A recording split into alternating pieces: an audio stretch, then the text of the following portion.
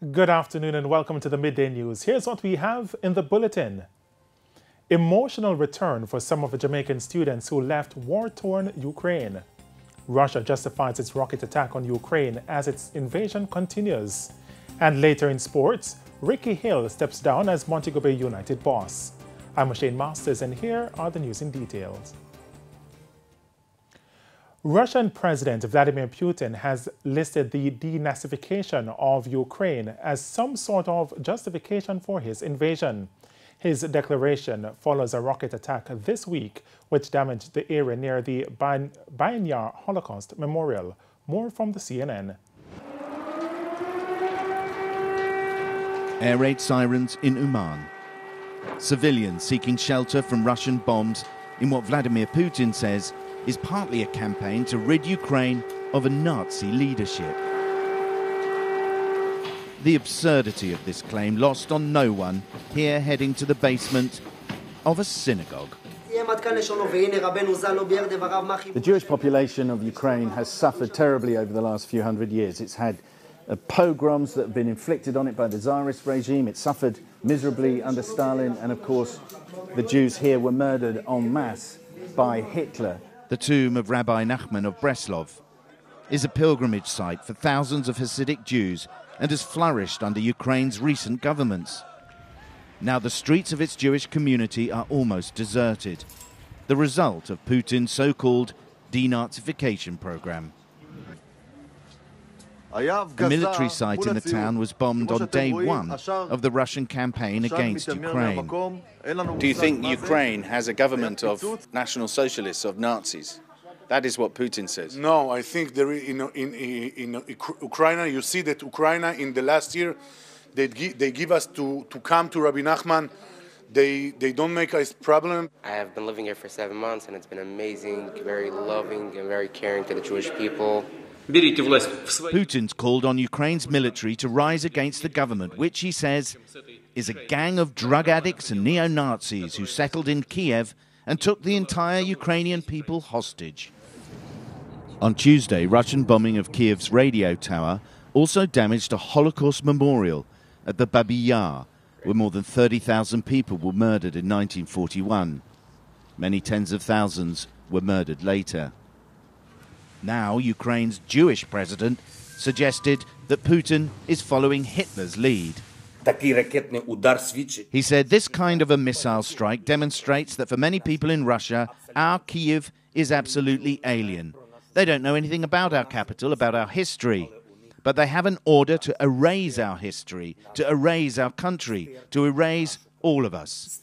Normalcy has been restored at the National Council on Technical and Vocational Education and Training, NCTVET, and Vocational Training Development Institute, VTDI. This following a meeting with the state-owned entities and the Ministry of Education on Monday. National Workers Union delegate for NCTVET, Earl Samuels, spoke with our news center this morning.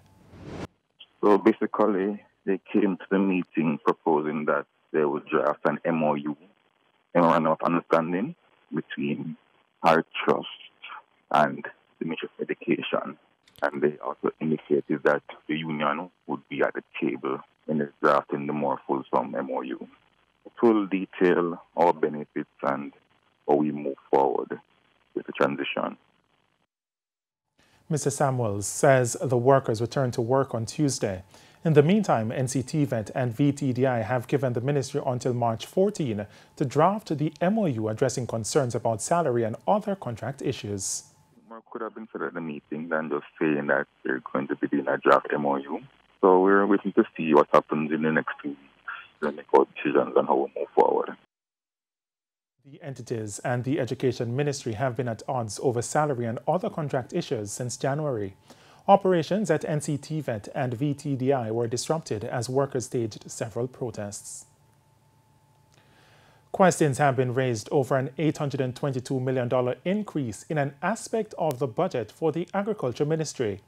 In the last fiscal year, close to $1.4 billion was budgeted for the executive direction and administration of the ministry.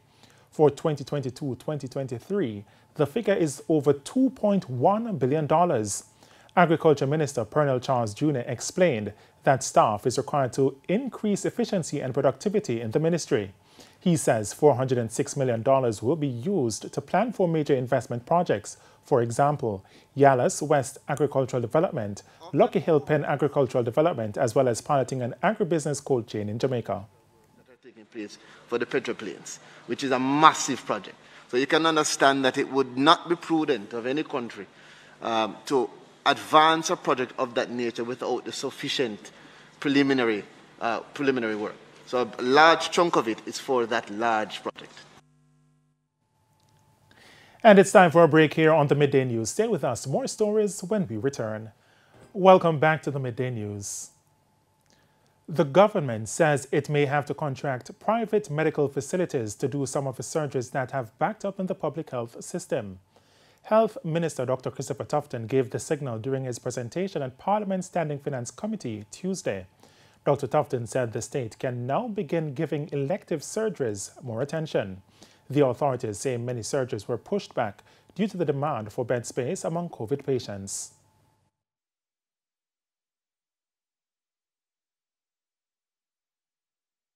That we're looking at the waiting times for particular categories of elective surgeries. We have never really stopped giving priority to emergencies, but to elective surgeries. And the intention is to categorize those, identify the ones with the longest wait, and try to develop a priority program around clearing up that backlog in the coming financial year. That may also, and I'm speaking now in terms of the options that we're looking at, it could also mean some sort of public-private partnership arrangement. So we'll provide greater details on that, but there is a need. Now, Jamaica's COVID-19 positivity rate has remained below the World Health Organization's benchmark of 5% for 2 consecutive days. The Ministry of Health says 29 COVID-19 cases were recorded yesterday from 1,647 samples. This resulted in a positivity rate of 4.6%. An 88-year-old man from St. Thomas is the latest person to die from COVID-19 in Jamaica, increasing the death toll to 2,815. Meanwhile, COVID-19 hospitalizations have declined by 12 to 107. 7 of the patients are severely ill and 7 in critical condition. Back to the Russia-Ukraine crisis. A sigh of relief on Wednesday from over 20 students who left war-torn Ukraine following its invasion by Russia 8 days ago.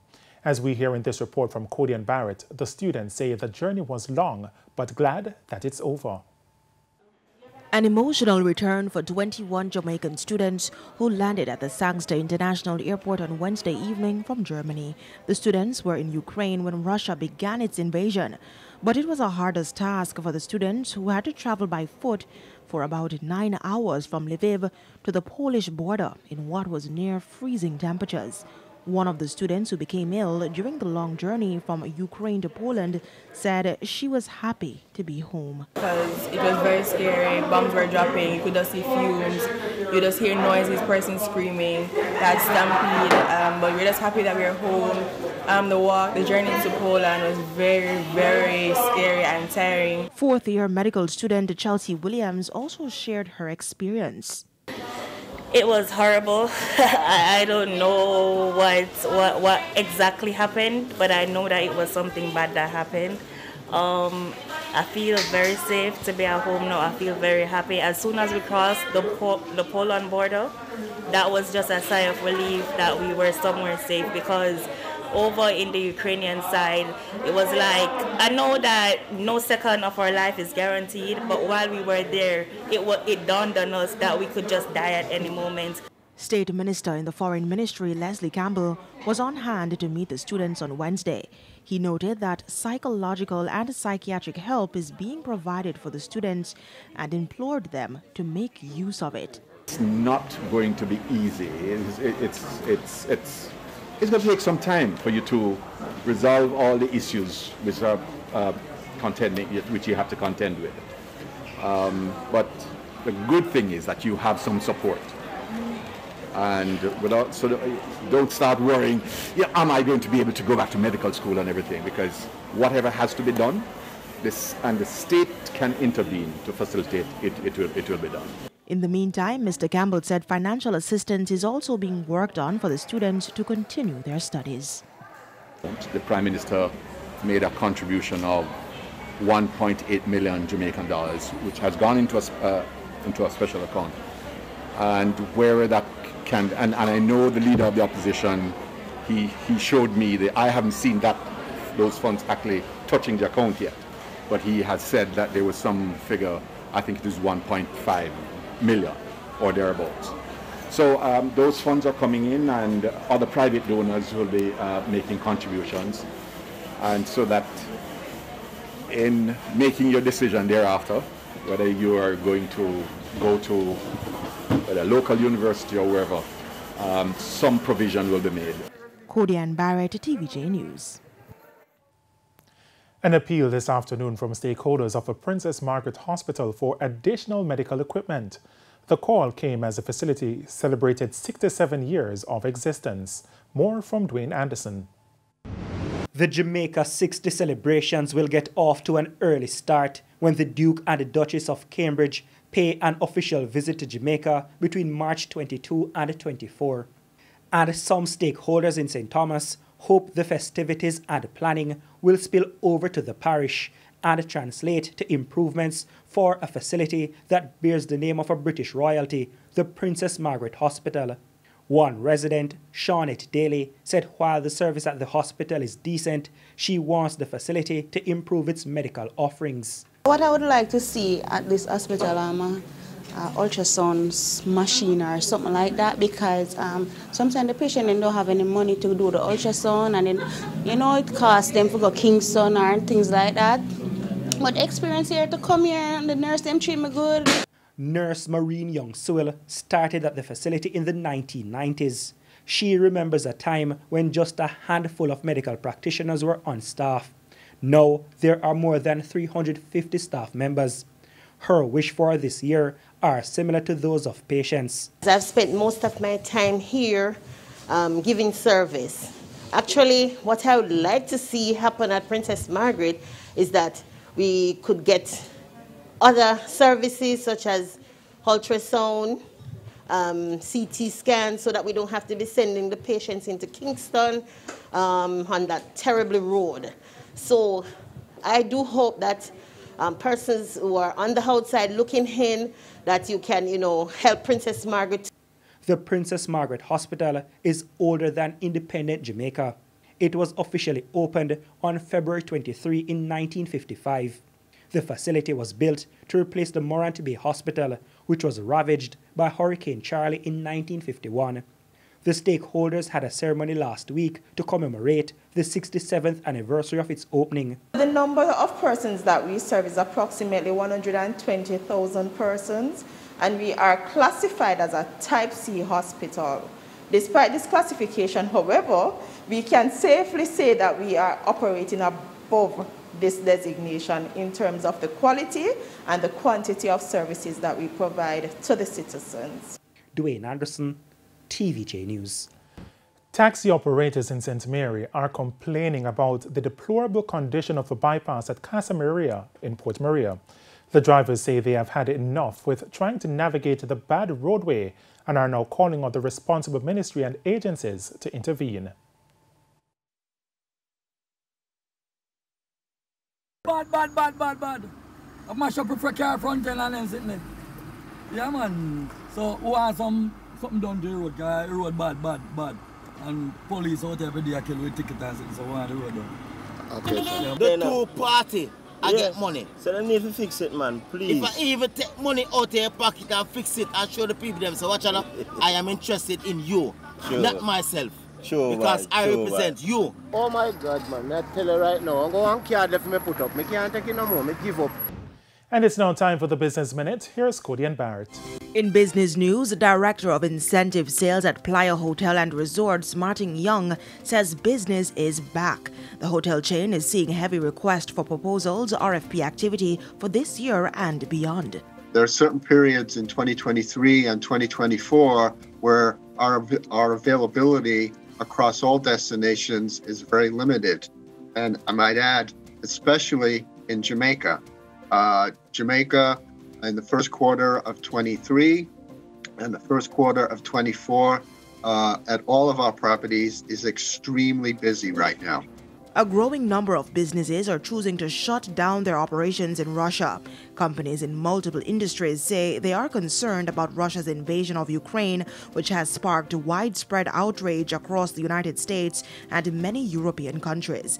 Whether they're pulling out to comply with government sanctions isn't always clear, but reputational risk and practical difficulties are making it hard to do business in the country.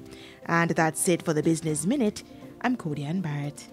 Time now for the top regional and international stories with Sandy Williams. In the region, St. Vincent and the Grenadines on Wednesday joined the call for an immediate ceasefire in Russia's invasion of Ukraine. The UN General Assembly has adopted a resolution demanding that Russia immediately end its military operations in Ukraine. St. Vincent and the Grenadines ambassador to the UN, Rhonda King, said her country would vote in favor of the draft resolution calling for an end to the war and a return to diplomacy. Ambassador King repeated St. Vincent and the Grenadines' call for the principles of international law to be applied consistently and upheld as universal truths instead of selective, uneven, and unpredictable tools to further great power ambition anywhere and by anyone. On Wednesday, a total of 141 of the 193 UN member states voted in favor of the resolution, which reaffirms Ukrainian sovereignty, independence, and territorial integrity. On the international scene, at least 18 people have been killed as an informal gold mine collapsed in Western Guinea. According to a government spokesman, the incident happened on Monday in Gaul, about 240 miles from the capital, Conakry. In recent months, miners have flocked the area in search of gold to pan. Accidents are common at so-called artisan mines across West Africa, which operate without much oversight or regulation. Last May, at least 15 people were killed in a similar incident at an artisan gold mine in the northeastern region of Siguri. And those were the top regional and international stories. I'm Sandy Williams. Thanks, Sandy. We head to a quick break. When we come back, Simon Preston will have your Midday Sports Report. Welcome back. It's now time for Midday Sports. I'm Simon Preston. TVJ Sports understands that Ricky Hill has resigned from his post as head coach of Montego Bay United. It is understood that Hill resigned after Montego Bay United's 3-0 loss to Cavalier on Monday. Hill's 7 games comprised 1 win, 1 draw and 5 losses. Those results have left Montego Bay United at the foot of the table on 4 points. The Under-20 Reggae girls will face Panama in the round of 16 of the CONCACAF Women's Under-20 Championship in the Dominican Republic on Saturday. This follows Jamaica's 0-0 draw against Haiti to end the group stages in 3rd position on Wednesday. Defender Annabelle Moore is pleased that the Jamaicans are through to the next round, and she looked ahead to Jamaica's next opponent, Panama.